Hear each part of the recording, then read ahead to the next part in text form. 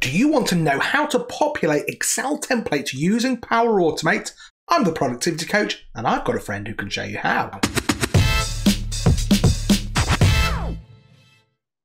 Hi, I'm Stuart Ridout, the productivity coach, and I'm a modern work customer success manager at Microsoft. And today I'm joined by a friend, Damien Bird, who's going to show us some great stuff to do with Power Automate and Excel and how that all comes together. So Damien, do you want to introduce yourself and tell us a little bit about what you do and how you kind of got into the Power Platform? Yeah, sure. Hi, Stuart. My name is Damien Bird. I've recently entered into the Power Platform community as Damien Bird 365. I've been a systems analyst for the past 20 years, and in the last 3 years taken an interest in Teams and SharePoint, and was key to the rollout at Aberdeen City Council.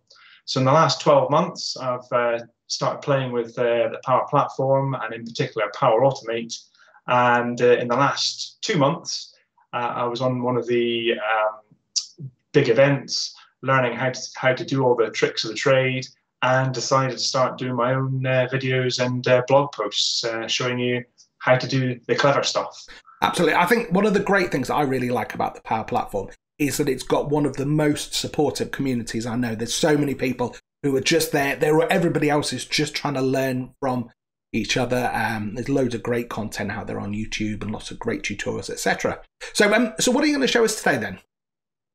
So I've put together a demonstration today where I'm going to take a series of data, invoice data. So imagine you're a shop or a business where you're producing invoices for your customers. I've put together a solution that will take that information and pre-populate an Excel template. So that Excel template is actually from the Microsoft website itself. They have several template invoices.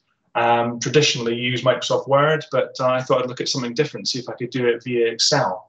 So that's my aim today, is to show you how I populate a Microsoft template document. Cracking, that's great. So I'd love to see how it works. So let's dive in. Okay, so I'm already in my flow here, and I'll maybe go through that in a bit more detail, but we'll talk about some of the other components first. So if I look, first of all, the template invoice I've got here. This is just an Excel file that, like I say, I've downloaded off of the Microsoft website. It's in an invoice format. It's got the various columns for your orders. And the good thing about this is because it's come from Microsoft, it's pre-built here with some of the sums and some of the logic, the functions that are required to calculate your order lines and your total discount, your VAT and such like. So my aim really is to pass all my data from another source into this template document. And this template is a file that I keep saved away in another folder and never overwrite. I'm always taking a copy of it and populating it. So what I'm going to do here is I've got a SharePoint list, and I've got a couple of customers in here at the moment. And I'd like to add you and Stuart as a new customer, just for the purpose of this demo. So I'm going to stick you in. If you'd like to create a company name or anything like that you fancy, keep me. You can call it Ridout Enterprises.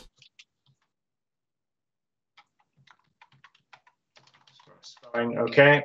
Any old streets you fancy? Any? So let's say number 10. Pooch Avenue. This is a pet supplies, isn't it?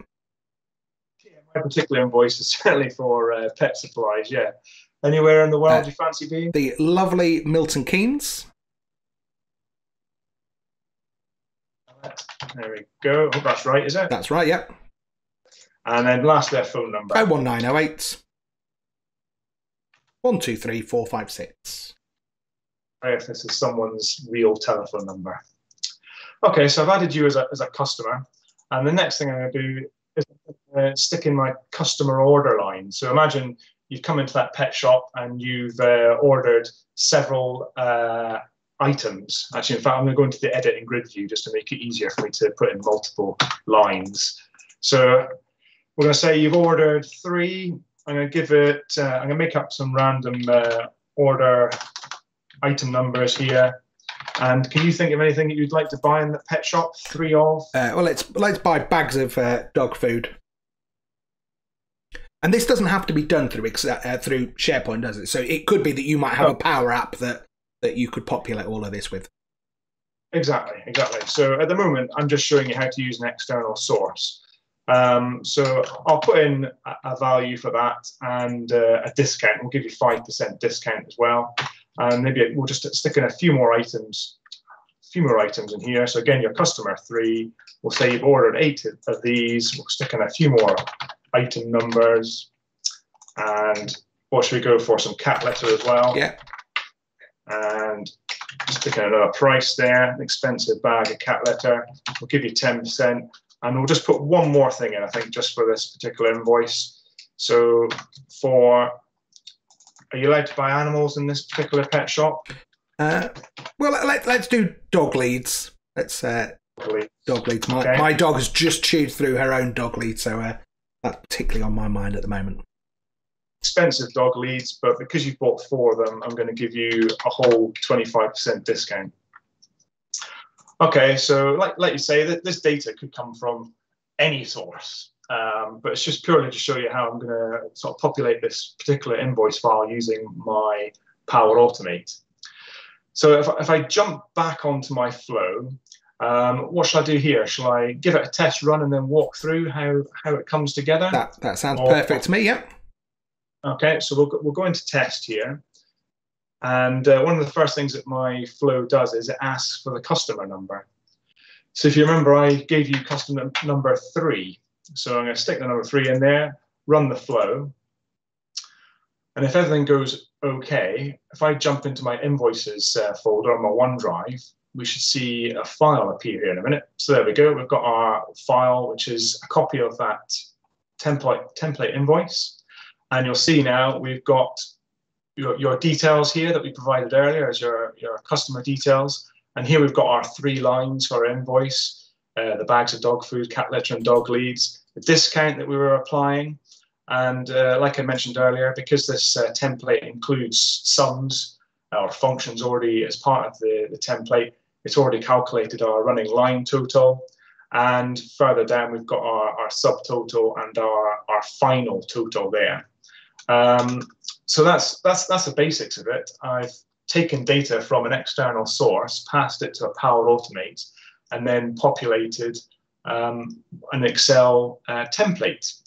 So I suppose, how did I do that? Is the next question. Absolutely, I think I can see so many uses for this. So let's walk through how you got there. So if I jump into my Power Automate or my Cloud Flow, I'm going to go into the edit mode. So remember, one of the first things I said was this invoice, I'm using it as a template. So the first action I do here is to actually take a copy of that original template file and give it a unique name using the format date time expression.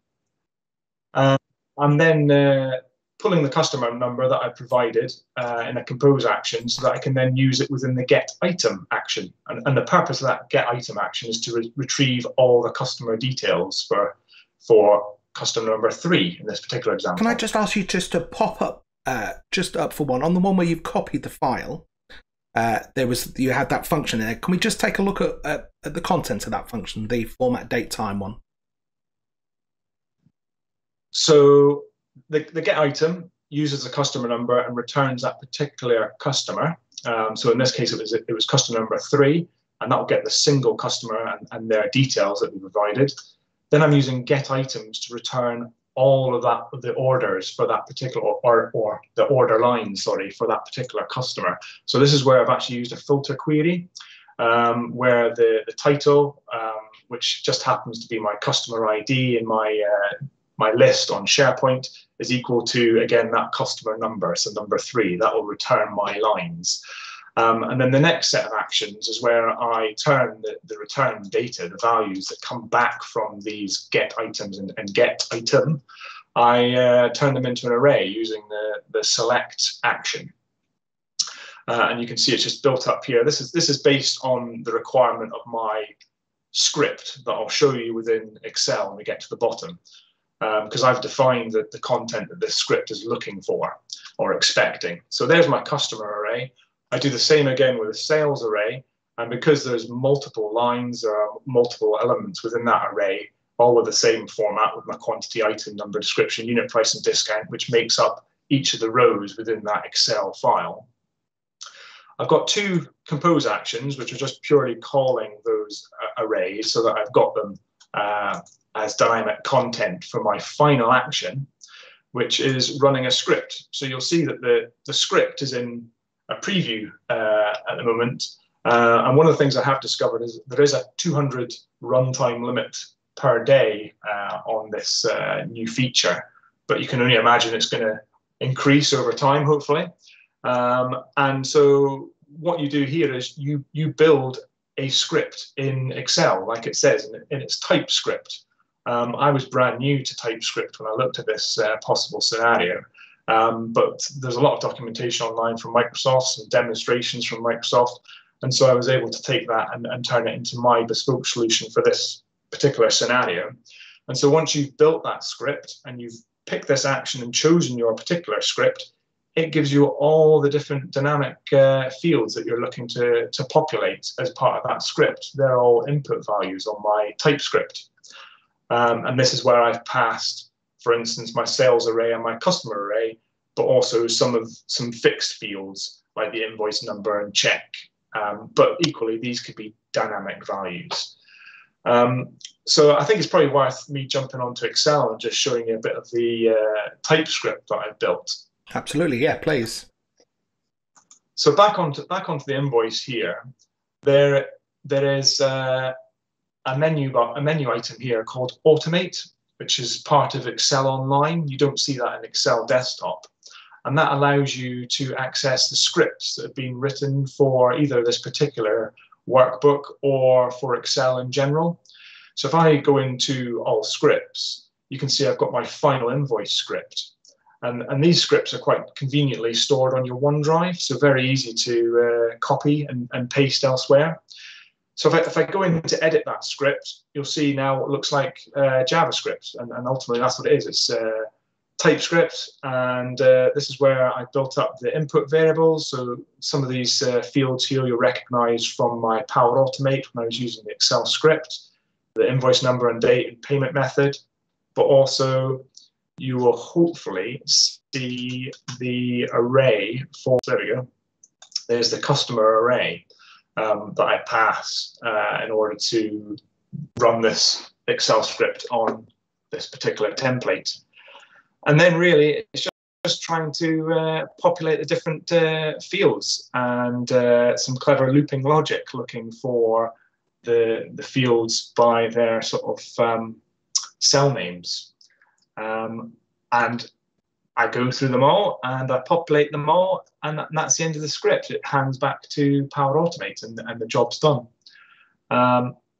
There's a good, like I say, good documentation online. There's the Office scripts documentation, and this is where I kind of learned about how to use it.